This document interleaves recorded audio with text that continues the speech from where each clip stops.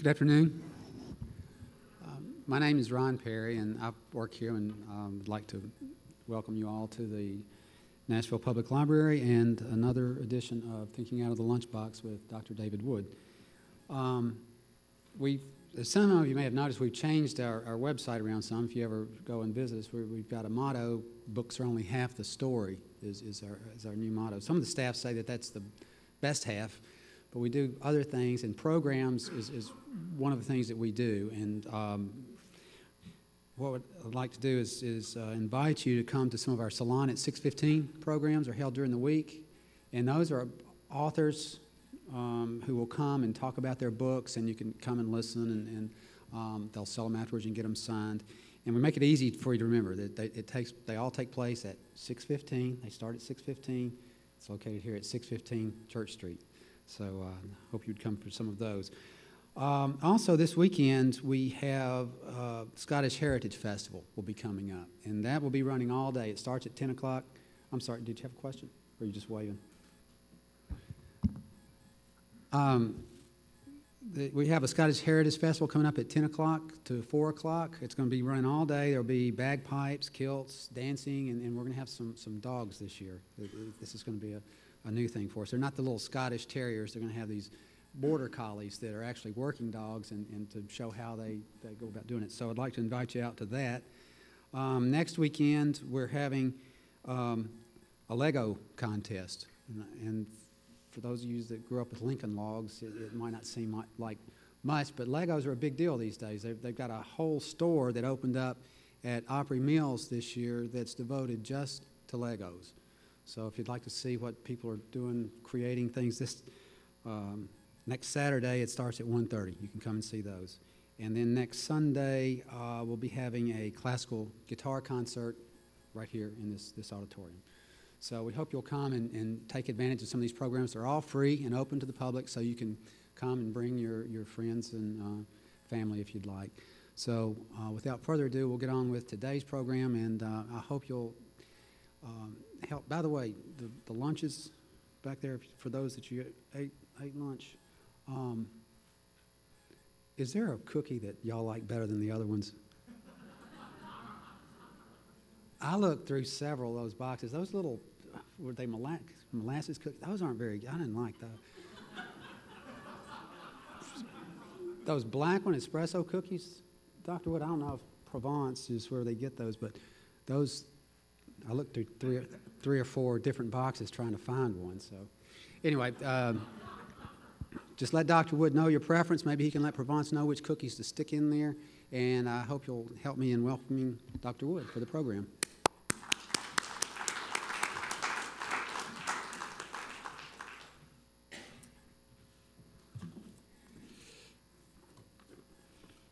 Well, thank you, Ron. I'm going to put that back into the system, the cookie request.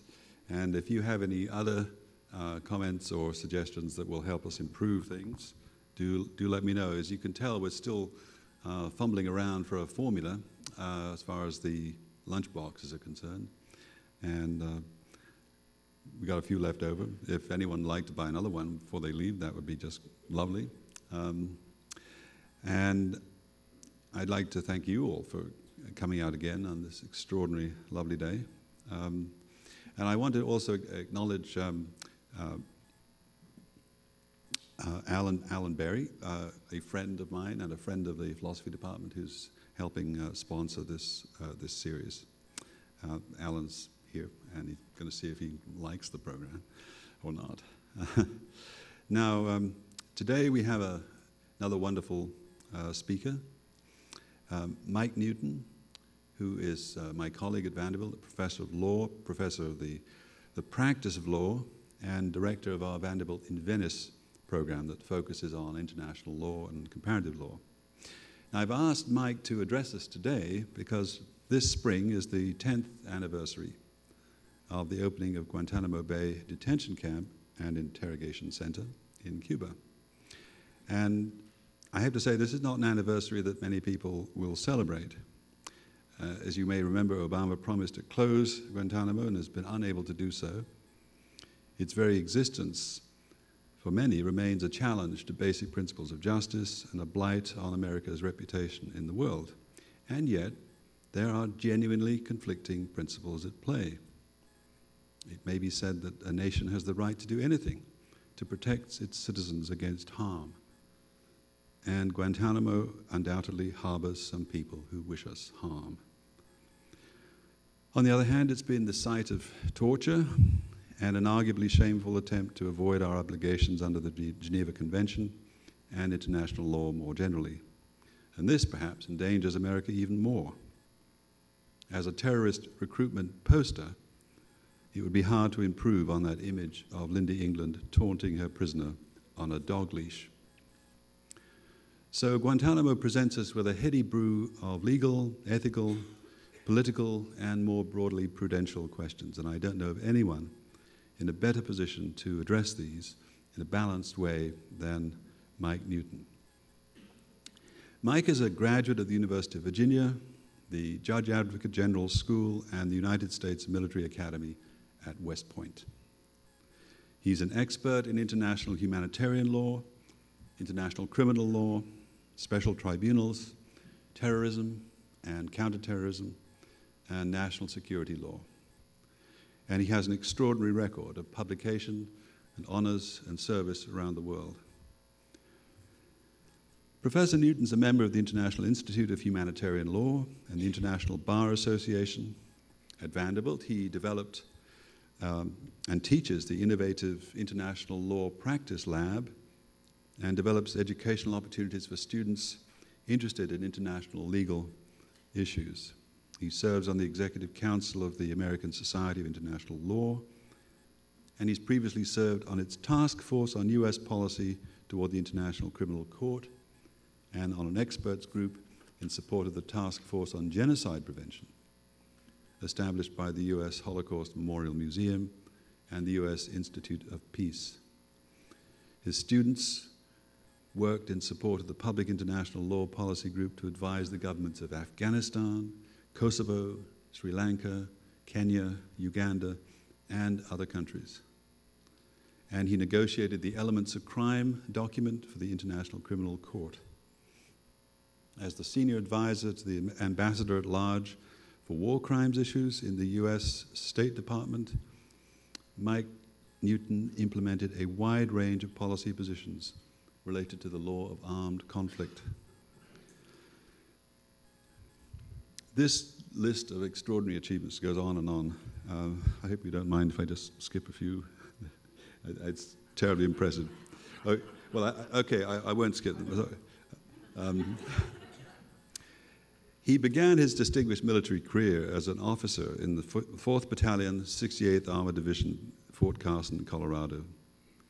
Later, as an operational military attorney, he served with the U.S. Army Special Forces Command at Fort Bragg in North Carolina in support of units participating in Desert Storm.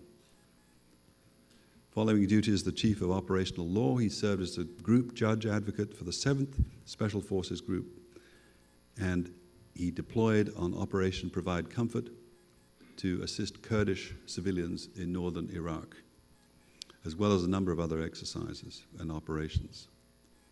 From 93 to 95, he was assigned as the Brigade Judge Advocate for the 194th Armored Brigade, during which time he organized and led the human rights and rules of engagement education for all multinational forces and international police deployed into Haiti. To keep himself busy, Mike Newton also writes articles and books, about 70. And if you've seen law professors' articles, they are like books, as well as opinion pieces for the New York Times, International Herald Tribune, and other papers. He's the author of a book from, I guess, what certainly was the winner in 2009 of the Book of the Year Award of the International Association of Penal Law, and it's called Enemy of the State, The Trial and Execution of Saddam Hussein. And he currently serves as senior editor of the Terrorism International Case Law Reporter series published annually by the Oxford University Press. And you can hear and see Mike Newton on CNN, on BBC, NPR, and other media outlets. Well, you can see why it is with enormous pleasure that I welcome Professor Mike Newton to talk to us today. Mike.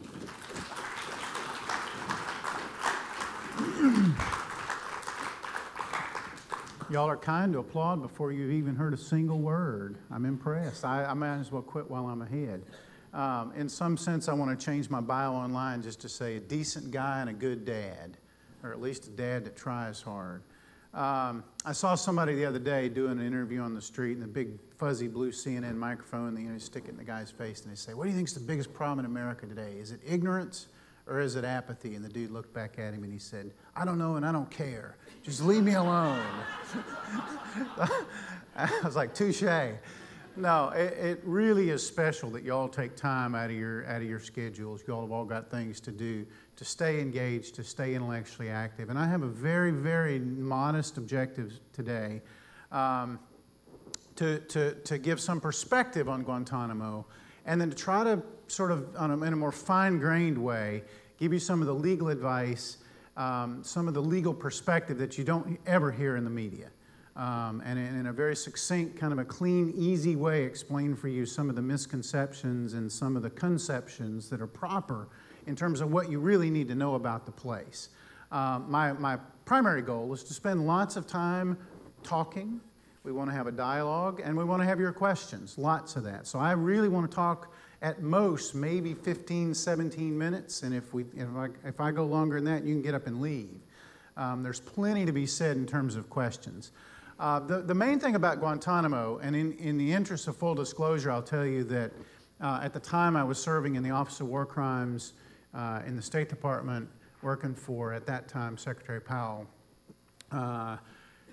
I actually received the phone call Christmas Eve of 2001, and it said, "You're going to leave tomorrow morning." I said, "I don't want to leave tomorrow morning. How about the next morning?" And it's fine. So the day after Christmas, 2001, had an e-ticket in the system. They flew me to Camp Lejeune, and that was the task force that very quickly put together what became Guantanamo Bay. And if you've ever seen, you see the recurring picture on CNN, some of you, and you show me hands, have you seen the picture of Guantanamo Bay with the guy in the orange jumpsuit and the dog wire and the chain link fences and all? You've seen that picture? There's a reason why all they had time to do was to put up some chain link fence, because 9 days later, detainees began to show up. How many people have seen the picture lately of what the place looks like today? Anybody seen it? State-of-the-art federal penitentiary. $1 million penitentiary. In fact, I have a slide. If you really want me to bore you with PowerPoint slides, I'll send you a 50-slide presentation if you'd like. I've got one. One of my slides is to say, here's a picture of a congressman from Illinois who was convicted of corruption. Here's his cell. Here's the cell of a Guantanamo detainee. Guess what? Same contractor, same design, identical, same cell. So if you have this mental picture of Guantanamo as this place of, chain link fences and kind of dog runs and, guys standing outside with water hoses moving people, that's just a false conception in terms of the way the place is currently structured and currently run. So really my objectives, and then the other thing I wanted to say to you, which I said before, in the interest of full disclosure, you should know that I actually wrote the presidential decision memo that laid out the various options for a detention facility, and one of those options was Guantanamo Bay, as opposed to other classified options. So I can't get into the other classified pieces of that. Anything you want to know about Guantanamo, how it was set up, how it was run, etc., I'm happy to talk about on an unclassified level. So really, I just have three goals. One is to talk about rationale, reasons, the reasons why this came into being. Two, the rationale. And three, if you'll allow me to get on my soapbox. I say this all the time with my students. A student will ask a question and say, "I'm going to get on my soapbox." And I said that in class one time, and from the back of this theater seating comes a pizza box. And they had taken it and they had taped it, and it said Newton's Soapbox. So before I sit down to answer questions, I'm going to get on my soapbox a little bit and tell you, in my personal opinion, having seen Guantanamo from the inside and the outside and dealt with it overseas, what the real key issues are, at least a couple of them, and as I see them, and we'll take questions. First off, the title of this talk today, Terrorists Are People Too. Who believes that? Yeah, but you're shockingly radical, right? Radical statement actually on two levels. One, very controversial in European circles, that we would call somebody a terrorist. In European circles, partly because of the Human Rights School, partly because of the UN Human Rights Council, all my friends in Geneva say, Mike, you're just too mean. Don't call them terrorists. Call them people suspected or alleged of having committed terrorist acts at some point in their life, directly or indirectly. What's that sound like? Terrorist, right? But there's a critical point there, which I think relates to the moral debate, which is this sense of prejudgment, this sense of pre-punishment. Because we label somebody a terrorist, quote unquote, there's a pejorative element to that that says they don't belong to society, they're different, somehow they're not human, they're subhuman. And I certainly don't subscribe to that rule. For me, terrorist is a descriptive term. Here's a person who has committed terrorist acts, or where there's good prima facie indications of a terrorist act. So be careful the way you use that term, because as my wife is fond of saying to me, people will import meaning into the words that you use, whether you want them to or not. When you say terrorist, you'll find many, many people who will import into that you're prejudging in a pejorative way, in a way sort of demeaning them as less than human. Terrorists really are people too. And that leads to the second point, which is this very complicated, and I can explain it to you in some brief, succinct ways if you'd like, this very complicated, extraordinarily difficult, but I would say extraordinarily important interface between really the trifecta of issues. There's human rights law, to the extent that it does or doesn't apply, and the normative contents of that, we can talk about that. In the context of an armed conflict, you're familiar, I'm sure, with the laws and customs of war. How does that apply? What is the normative bounds of the law? More importantly, how do those two things fit together? I want you to get the image of, in this part of the country, maybe earthquake fissures or icebergs. These two huge bodies of law that bump up against each other, and when they bump up against each other, it's messy. Anybody ever stood on the edge of a glacier as it's retreating? It's messy, isn't it? And so, gee, are we shocked that in Guantanamo and in other places where these two bodies of law bump up, there's debris and there's uncertainty and there's pieces chunked off from each of those opposing forces. And then the third piece that makes it even more complicated, I'm a lawyer, I think like a lawyer, I write like a lawyer, I talk to lawyers, I'm fairly comfortable in that channel, is the larger moral public dimensions of it. To the extent that you take these kinds of core activities and you divorce them from the morality, from the sheer humanity of these issues, you do them a serious disservice. And so all these factors swirl around, and I will tell you, the morning of September the 12th, we walked into the Deputy Secretary of State's office, who's my boss, big old gruff Marine, cigar smoking, although he doesn't in the State Department, big old weightlifter, great guy, wonderful human being. And we said, hey boss, what are you going to do with the ones that you capture alive? Typical Marine answer, there won't be any alive, get out of my office. Okay, not a problem, go do something important. Okay. And then of course that afternoon they called us back in and said, y'all need to start thinking about this. It's problematic because it's not easy and you can't put it on a 3x5 card. So there's your the reasoning is that you simply have to have a place like Guantanamo Bay or something like it. There's a pragmatic necessity. So, we focus on the president's election rhetoric that says, I'm going to shut it down and I'm going to issue an executive order. And I'm sitting back watching, and what have you seen? The pragmatic necessity of governing says, if I shut it down, obviously it raises a whole host of collateral questions, each of which in its own way is incredibly complicated. Why create even one of those collateral difficulties when I've got a single forum that solves all of those things, not in the optimal way? It's a suboptimal solution, mind you, but it does solve all of these conflicting things without the necessity. And that's what I would say about Guantanamo. It's a pragmatic necessity. And if you really want to know why, I can explain that. Second thing is the rationale.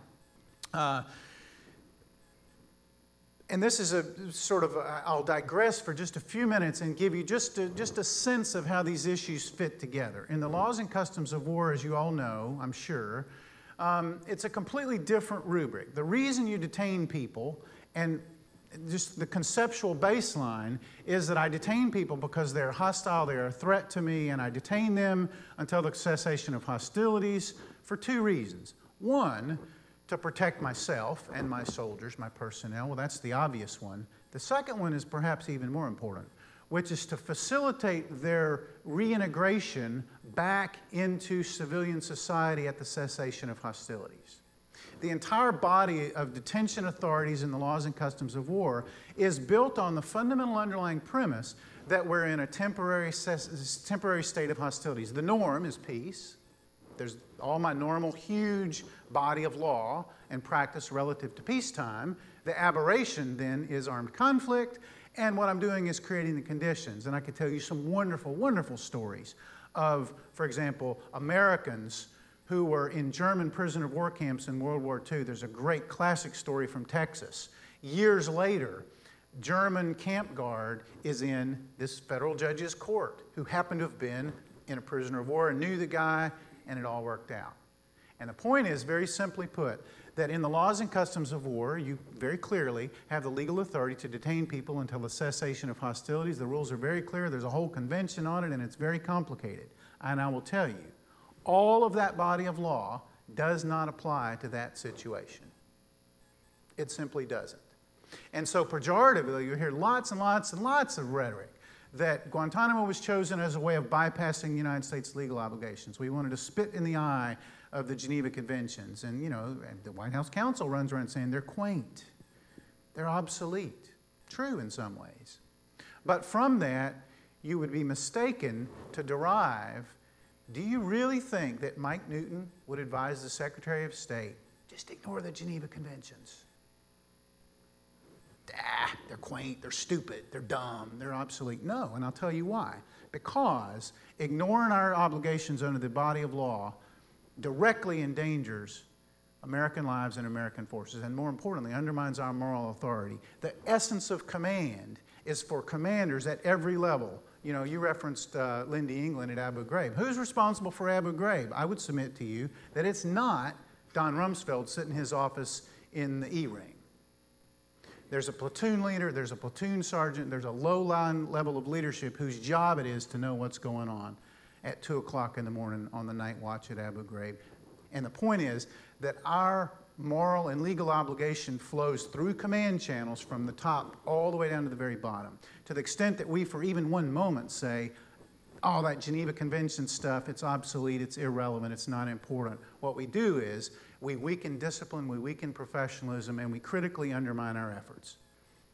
So, then the question is, well, why didn't they get prisoner of war status? Answer, they weren't entitled to it legally, simply put. And I can explain why if you're interested. Anybody interested in that kind of legal detail? I talk like a law professor, I know. Two very simple prongs. All right, so show of hands. How many folks want me to explain this? All right, two very, very simple prongs.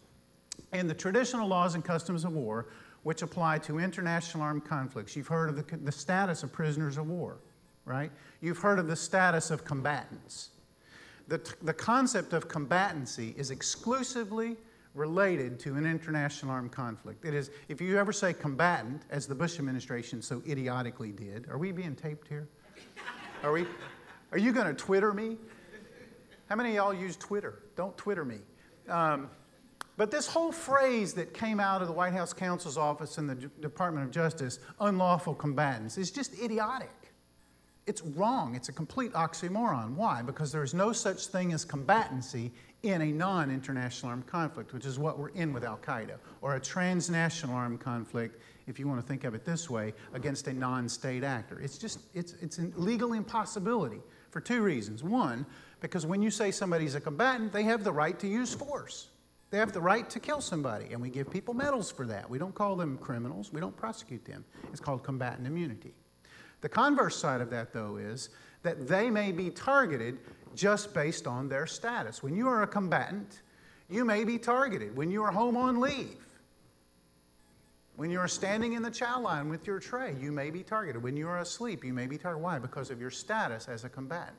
That is not true in the kind of conflict with which we find ourselves with Al-Qaeda. It's an oxymoron.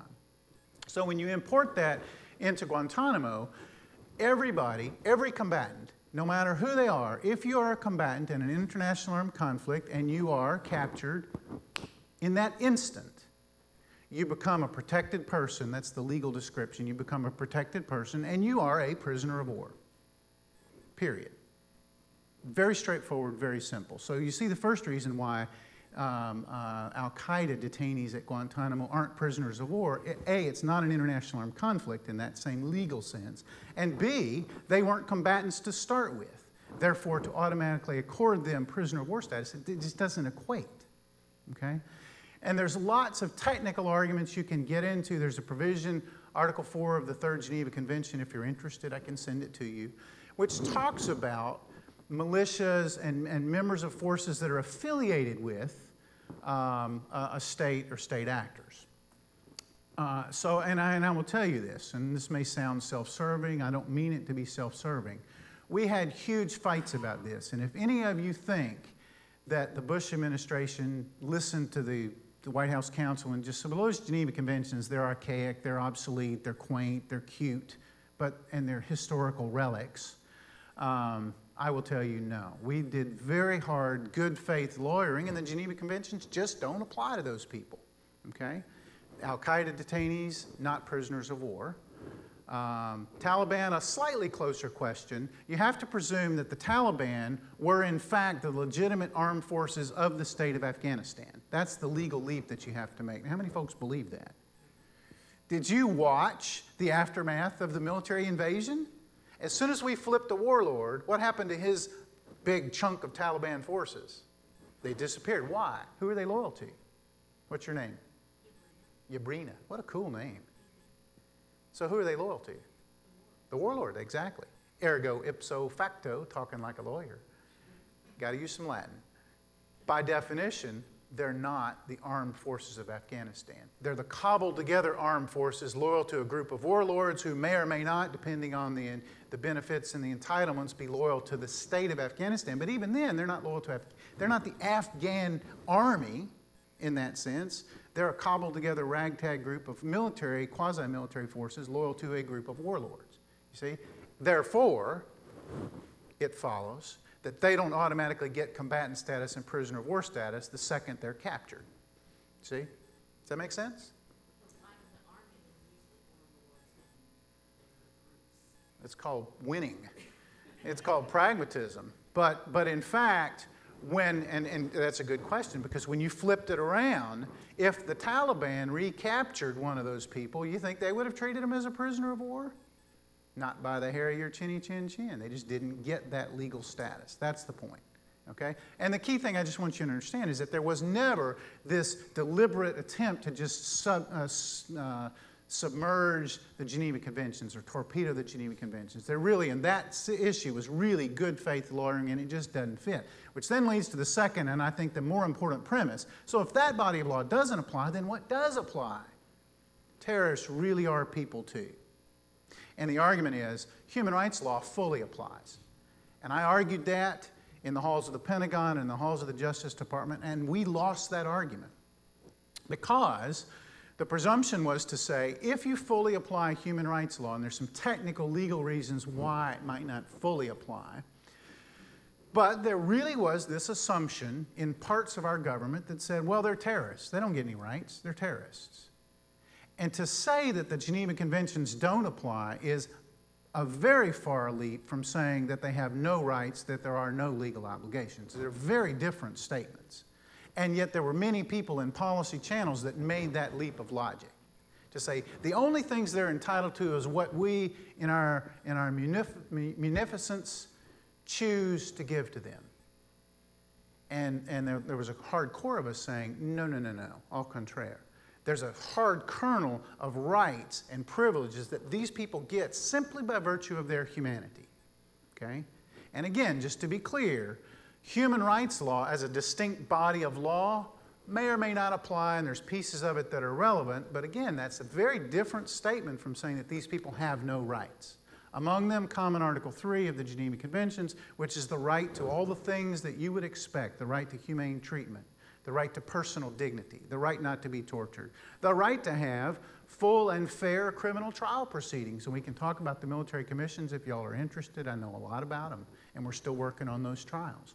Those are all fundamental rights that you would say, what has become of the United States of America, where we have a kangaroo court and we just do like Joseph Stalin would have done, and we have a Stalinist court and we say, you're guilty. Saddam Hussein. I would be remiss if I didn't plug my book. My wife says, don't talk about your book, but I will. If you really want to know what's behind the scenes of the Saddam trial, I put the Saddam trial and Guantanamo in exactly the same conceptual category, in the sense that there's a solidified public opinion out there which in many ways is not related to the facts of what happened. That's why we wrote the book about the Saddam trial. It's the inside, really the inside view of what really happened.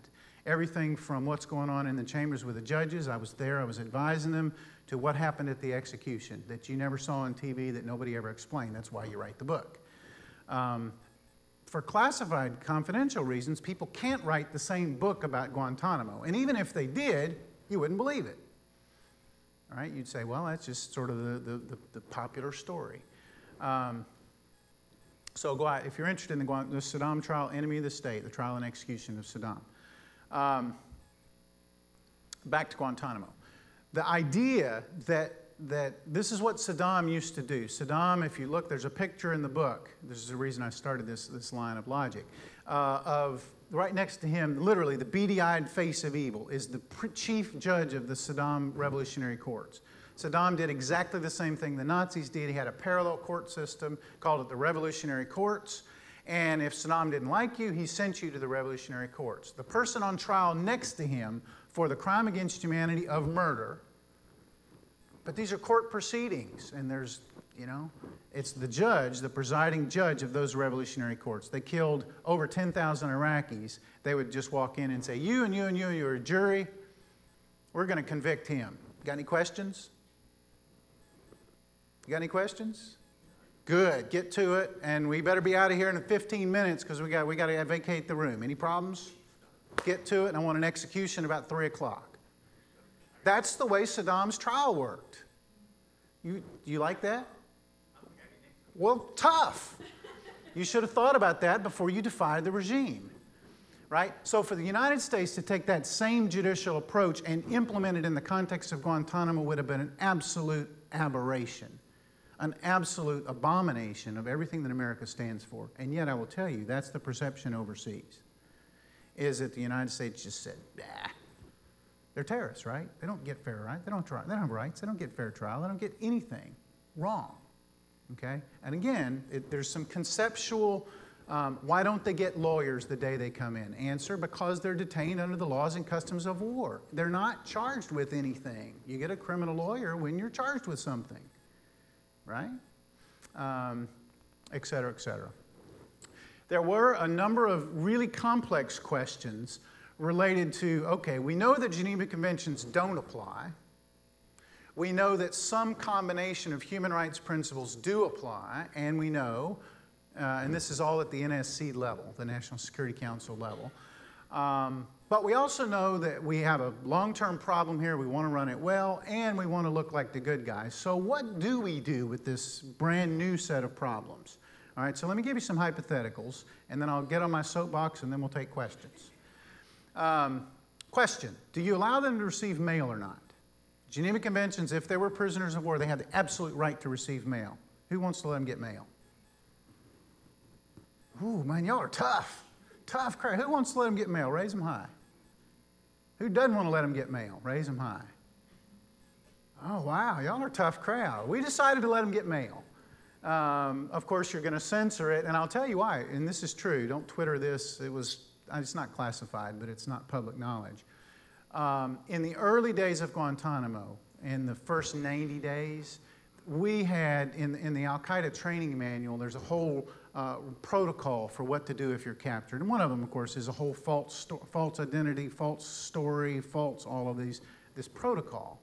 And I will honestly tell you, the only way we actually ever got an accurate roster of who we had was when we started letting them get mail.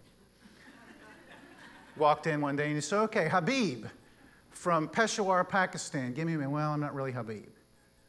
And I'm really not from Peshawar. You know, I'd like to get mail from my family, so let me give you my real name and my real address. It was quite a useful, pragmatic thing. It's the only way we ever got an accurate. The Geneva Conventions say that you're allowed to organize. Anybody watch Hogan's Heroes?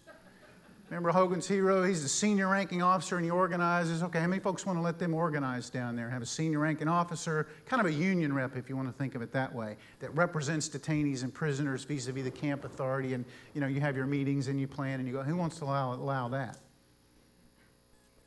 Oh, y'all are so nice. No way. No way are we going to allow a group of hardened terrorists to get together, in fact, to falsify their criminal trial testimony. Right? To plot. One of our allies, I can't tell you which one because this is classified, one of the Western detainees, and you would think, nice guy, white skin, nice guy, just happened to be in the wrong place, wrong time. When he went into Guantanamo, spit on a guard and said, before I leave here, I will kill an American. There's no way I'm going to allow him to meet with all his buddies and figure out how to do that. Okay, so they don't get the right to organize. How many of y'all went to summer camp when you were kids? You love summer camp, right? You should have had in summer camp your mom would give you like $10. Maybe if you were rich, you got 15, and you can use it to buy Cokes and candy and Cracker Jacks and things like that. How many folks had that experience? The Geneva Conventions say that you get it's called a canteen in the conventions. How many folks want to give them that? Yeah, y'all are so nice. We actually did that, not for the reason that you would imagine. It's not legally required, but it's a great incentive system. If you're behaving and you're not spitting on guards and not defecating on guards and throwing defecation at guards, you get to use the canteen. And there was no money exchanged, but you get to go there once a month, twice a month, once a week. There's an incentive system, and it works very well to help monitor conduct. Works very well. And then my last one. How many folks want to let in the International Committee of the Red Cross? After all, those annoying pests from Geneva, and that's all they do is cause problems and, you know, go out and stir the pot. How many folks will let in the ICRC? Absolutely. We let in the ICRC to Guantanamo from day one. That's not in the New York Times. You won't see that, but the ICRC was there from day one. Why? Because it's the right thing to do. Now, there's tons of mistakes made in the context of Guantanamo that I'm happy to answer questions about. My simple point is that it wasn't this reckless, they're all terrorists, therefore we will treat them like subhuman animals from day one. Lots of mistakes made, and I can tell you why those mistakes were made and who I think is responsible for many of those mistakes. But it was not this reckless. And the other thing is, nobody ever anticipated in those early days that we'd be a decade later now, not 1 inch closer to closing Guantanamo than we were a decade ago. We have managed successfully to transfer, some of you may have seen the statistics, we've transferred about 4 times as many people as are currently in custody to other countries and other contexts. The biggest problem at Guantanamo today is how to transfer the people that can be transferred, who wants to accept them, what are the terms and conditions of which country, what are the monitoring protocols. Right now the recidivism rate is about 30%. So how do you prevent that? How do you control that? Do you implant like a GPS monitor in somebody's ankle? You can't do that. Human rights law didn't allow you to do that, but it sure would be nice, right? If you knew this particular person was back in an Al-Qaeda training cell in Yemen, I'd love to be able to punch a screen and have them come up. But we can't do that under human rights law. So there's this whole very complex layer of second and third order problems. You have a core of about 50 people who really are true world-class dangers. And it's very difficult to have an easy, pragmatic solution for what to do with that group of about 40 or 50, which leads me to my last soapbox point, and then we'll talk and I'll answer your questions. The problem with Guantanamo, in my view, was that we, almost from day one, almost from moment one, were hypocritical. We did not follow what our law and what our policy says. For example, because these are novel legal questions, they're at this very complicated confluence of law and policy and morality and philosophical interests and human rights and law of armed conflict, very complicated questions. our guidance in the DoD directives and the JCS directives, we're not going to make, anybody ever been in the military? What rank? Good, good, perfect, see, perfect example, perfect choice of seats. We are not going to make the E4 carry around the law books that I have or my bookshelf. You're not the expert, I am. What we say to the E4 or the Marine gunnery tech, we say, quote, and I'm quoting it to you, follow the laws and customs of war at all times in all conflicts and treat people with human dignity no matter how they are characterized. In other words, for the E4, for the Marine in Fallujah, don't do this whole technical legal distinction. You got a rule of engagement card, you know what the law says, just do what's right. Now, by example, what that means is when the first people come into Guantanamo Bay, the Geneva Convention says they get an Article 5 hearing, a little hearing to figure out who they are and what they're all about, and do we have the legal right to even detain them? The Bush administration decided not to do that. And from that moment on, the perceptions of Guantanamo were fatally flawed. Had we done that, we would have been able to say, hey, the law doesn't fit, but we're the good guys. We follow the laws and customs of war and the spirit and principles of the law, that's what the policy says, at all times, even when it doesn't fit. And look at these subhuman terrorist groups that behead people, that hold no trials, that intentionally murder and slaughter civilians. We want to fight on the side of civilization. And we said all that with our rhetoric, but our actions didn't meet that same standard. And this is my soapbox. In a counterinsurgency like the one that we're in a complex transnational conflict against non-state actors, your moral credibility is everything. It is everything. If you're in Afghanistan today, and the Taliban comes in on one hand and says, if you don't do what we say, we're going to slaughter your family and burn your house down, which they have no compunction about doing, the Americans or the NATO allies come in on the other hand and say, hey, we're the good guys, help us. You have a very difficult choice to make. And I will tell you that I could give you hundreds of examples of both Iraqis and Afghans that have chosen to do the right thing on the basis of principle. To the extent in Guantanamo that we were not operating in fidelity to our own principles, we let all those people down. And I would say we let the American people down and very directly undermined what we're trying to accomplish. And that's a problem. Just for the E4s out there, we put those E4s in greater danger than they needed to be otherwise. We dramatically complicated our efforts to have allies who cooperate with us. Here we've got this young guy, we captured him, we don't want him, we know he's not a threat, we want to ship him home to, name your country, France, Germany, Australia, Yemen, Estonia, Slovenia, Belgium, wherever.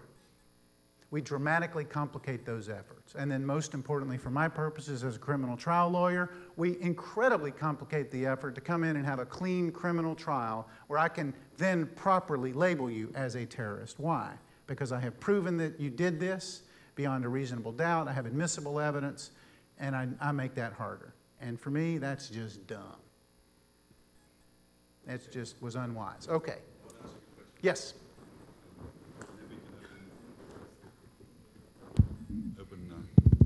Open it to the floor. I think, I mean, I really enormously respect both sides of this issue that you presented here. I think, you know, before I heard you talk, I had the following sort of problems about Guantanamo. One was it wasn't at all obvious that the wars that we were engaged with in Afghanistan and Iraq were legal in the first place. Mm-hmm. So the question of, you know, whether we're doing the right thing in Guantanamo is, in a sense, requires you to accept that we were in the right place in Afghanistan or Iraq in the first place. And I actually still don't believe that's true. Second, an awful lot of people, as I understand it, were picked up or handed in for bounties who shouldn't have been handed in at all. So your first point about whether these people should be called terrorists is a really good one, because a lot of these people were just victims of, you know, local feuds and bounty hunters. And the third, there are four of these. I mean, the third one is that as I see it, and this may be may come under your reference to human rights law is that the fundamental principle in the law, as I understand it, way back from English law, is habeas corpus, which means, as I understand it, the right to some sort of a hearing once you've been captured. Pretty soon, I mean, not 10 years later, but pretty soon after you've been captured, you present the body, and Right. justify that you've got this person. And that seems to have been set aside or distorted in all kinds of ways. And the very last thing is, you didn't mention this, but as I understand it, we practiced some serious kinds of torture in the shape of waterboarding. And this goes to your point about our reputation and our image. And this is not just distortion, that misunderstanding. This seems to have been admitted. And that is the most terrible advertisement for all our values. And so I'm... Yeah, you'll be happy to know I can address all of those in less than a minute. Thank you. On the point about the legality of conflicts, the simple answer is it doesn't matter. Irrespective of debates about Afghanistan, Afghanistan as a matter of international law, no problem with Afghanistan. Much more conceptually difficult when we're picking up Al-Qaeda terrorists in Bosnia and Herzegovina, or bringing them from the jungles of Indonesia or the plains of Yemen. Much more difficult. But they're dichotomous bodies of law. Our obligations under the Geneva Conventions and the laws and customs of war have no bearing whatsoever to the legality of the conflict. It's a standard. To say it backwards, are all Germans war criminals because they committed aggression going into Poland? Of course not. The legal standards in the conflict are applicable irrespective. Second one, absolutely. There were many, many people, although not as many, the public mythology about Al-Qaeda is that most of the people that were at Guantanamo, you typically hear I was a missionary, I was a bread seller, I was a tourist, those are all cover stories for the most part. The real problem is bounties. Many of those people were in fact clan feuds or bounties, or let's just say I like your property. I want to get you out of your house because you're my neighbor and I hate your guts. Boom, I turn you in and I get your house. Pretty nifty plan. If I can get the Americans to take you away and then ship you to some third country, I'm the winner. And that's why it's critically important. We made a fatal mistake, in my view, not to do that sorting mechanism the minute they came in. And that's different than habeas. Right. Habeas is the legal hearing that was ultimately required by the Supreme Court for Guantanamo to say that you have a legal right to hold me and then send me to trial.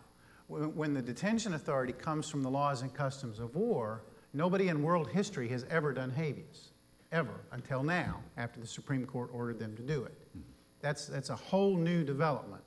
And so, no, they're not entitled to habeas, except that now they're entitled to habeas because the Supreme Court said so, right. Because Guantanamo is a sui generis situation.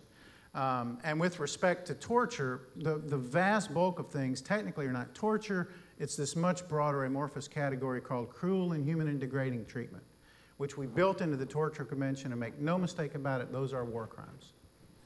I think to the extent that we didn't treat them with the severity that they deserved, we perpetrated criminal conduct. And that's why in the early days you saw lots of the military resigning in protest. You saw military prosecutors resigning. You saw Army JAGs resigning their commissions or requesting reassignment because they didn't want to be facilitated in that. And for some commander to order them to do that is in itself a war crime. This goes back to Nuremberg. Exactly. And that's why those practices very quickly gravitated out of military channels into non-military channels. Okay, so we're going to open this, thank you, we're going to open this to the audience. We'll start off with that lady there, and we'll come down to you. Yes. Yes, thank you very much. That was fascinating. I have two questions. The microphone's coming around the back here. I can be louder. I can hear you. One is there a legal definition of terrorism in international law now? Yeah. Who is a terrorist? And the other question, maybe I just missed something, but if these people in Guantanamo are not enemy combatants and not prisoners of war, why are they tried in military tribunals? Oh, Why good is this question. not a criminal? Right, let me do the Just a second one, regular actually first easy, because classically, when you were detained under military authority and you were in, what's the technical term is unprivileged belligerent, unlawful belligerent, to stay away from the word combatant. The bottom line is you have no right to participate. Article 75 of Protocol 1, if you're interested in a homework assignment, look it up. It says persons who do not benefit from more favorable treatment under the other provisions of applicable law, meaning you're not a combatant, you're not a prisoner of war, you're not a protected person, you're not a civilian, all these other, you're not a civilian internee, all these other specifically designated protected categories.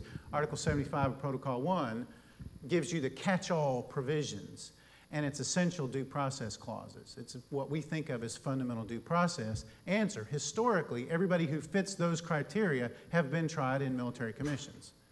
No question.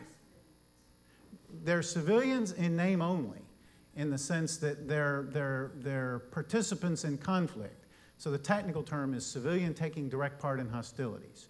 They're a civilian, but they're a special kind of civilian. They're an unlawful, unprotected civilian is the way to say it.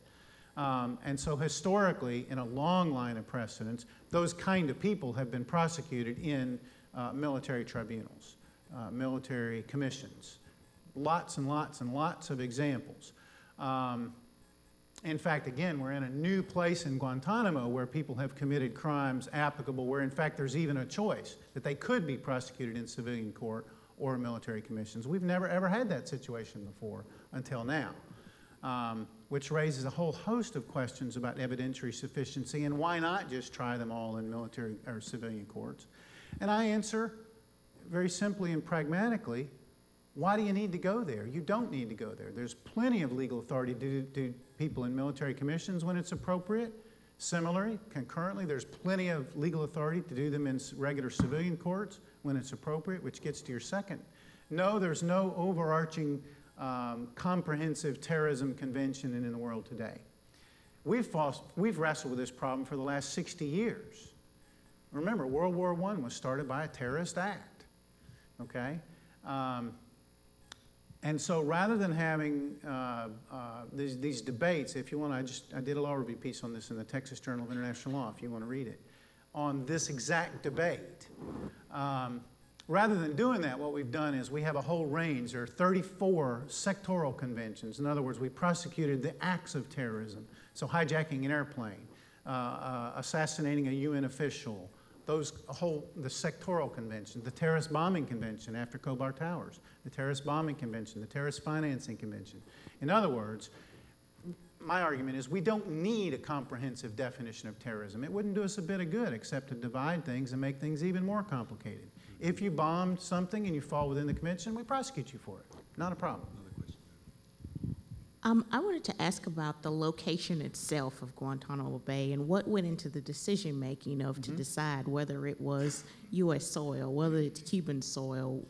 Does the Constitution apply? All these questions that are raised by the actual location of the prison. Yeah. Well, you needed someplace overseas because there was a long line of human rights law and human rights jurisprudence that said, for example, habeas. The second you bring them back onto U.S. soil, there is, in fact, a constitutional right to habeas. And the argument is to say, well, they're detained we've never, ever, ever in world history given habeas rights to unlawful participants in conflict. And in fact, prior to Guantanamo, nobody had ever done that. So they wanted to keep it outside the United States to keep it simple, to keep it clean. Then you start looking at places outside the United States, and Guantanamo's easy. You can fly there in D.C. in the morning, right? So it's logistically easy. The U.S. Constitution does in fact apply because we have exclusive jurisdiction. Our rights to Guantanamo come from a treaty from the Spanish-American War era, which gives us rights in perpetuity for $1 a year. Castro doesn't cash our check. We send him a check every year for $1.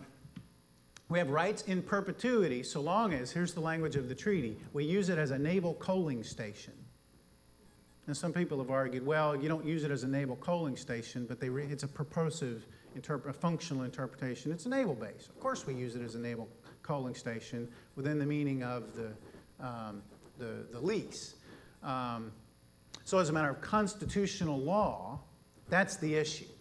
U.S. law applies there exclusively, but the exact ways that the Constitution applies to non-American citizens is very debatable. And there's a long line of cases, for example, from occupied Germany, where we had the same questions, occupied Japan, we had the same questions. This is not a novel Guantanamo issue. Although what the Supreme Court did with some of those cases is very interesting in legal terms. Another question. Yes. The United States has had enemies that were, I guess, could be defined as not as combatants that have done damage to us and attacked us for hundreds of years. Why suddenly in 2001 did we have a need for a Guantanamo when we never had one before?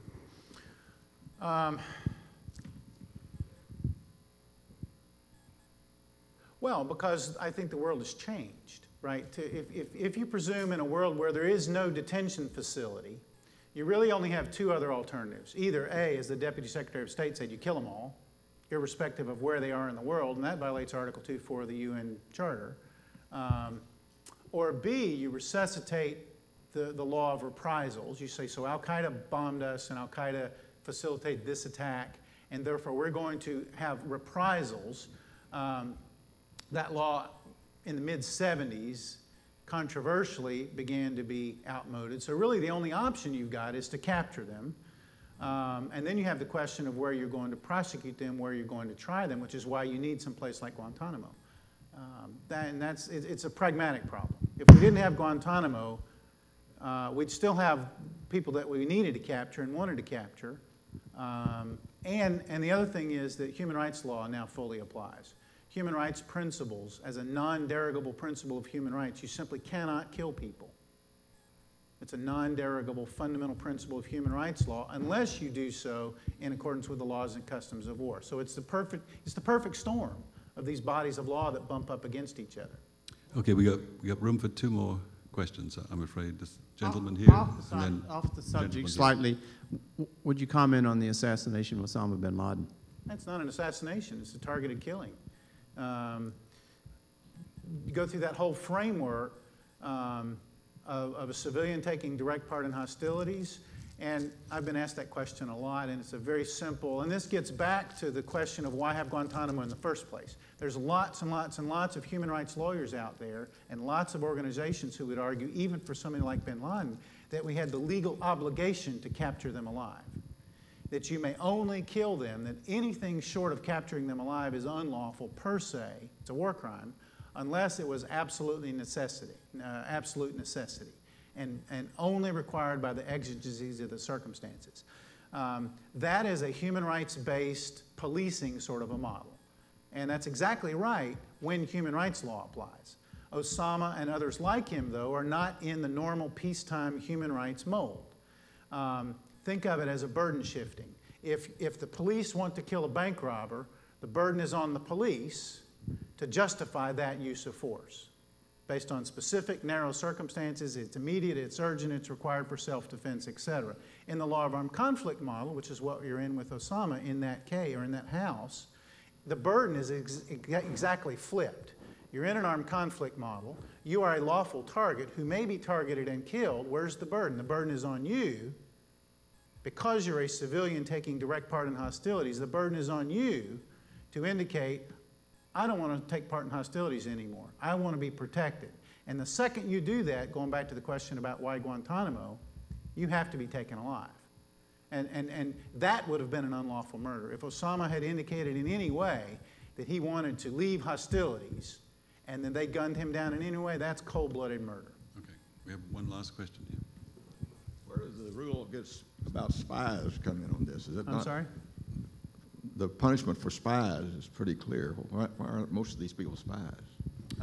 Well, the misconception is the legal phrase is that there's a unitary body of international law. And what that means in philosophical terms is that everybody everywhere has international law that applies to them, that operates, bump up against domestic laws. I don't subscribe to that view. There's lots of places where international law simply doesn't apply and shouldn't apply. Spying and all the intelligence-related activities is a huge category of activity where the world has said that's a void, that's not even a gray area. That's an area where international law doesn't allow it, but doesn't prohibit it either. And it's the same with unlawful combatancy. There is no affirmative right for a citizen simply to take up arms against another government. There is nothing in international law that says you can do that. There are no affirmative protections for that. And that's one of those big voids in international law. But then the next step is, what rights do they get? Even a spy, if you captured a spy and tortured them, you'd be in violation of your fundamental obligations not to torture. But it comes from a different set of legal norms.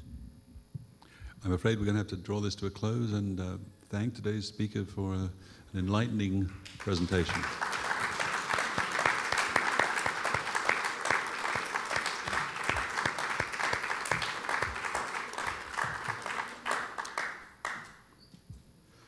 Ooh.